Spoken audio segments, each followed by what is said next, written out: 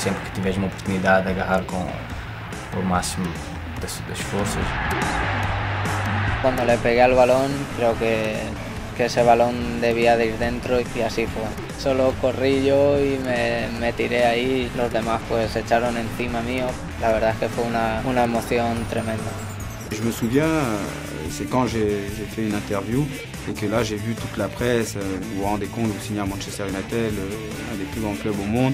Quand je suis arrivé et que j'ai vu 76 000 personnes dans le stade, là j'ai dit ah voilà Pat, maintenant là je commençais à réaliser.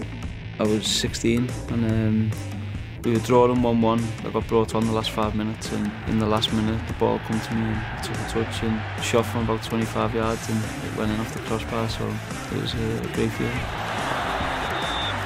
It was just something that just said, you know, go for it, try to go far post. And I don't know how to describe it, I just got a feeling to try something and I did it, and I couldn't hit it any better than what I did.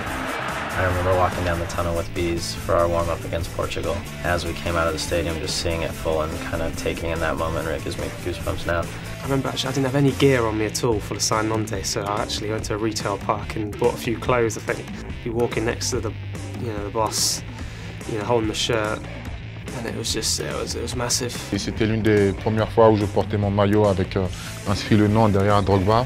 Oui, c'était un but sur penalty. Bon, c'était un penalty, mais j'ai célébré comme si j'avais marqué une reprise de volée en pleine lucarne et voilà. Donc c'était assez spécial. Your destiny doesn't come from the outside, it comes from within you. And whether or not you're able to pull that out of you is up to you.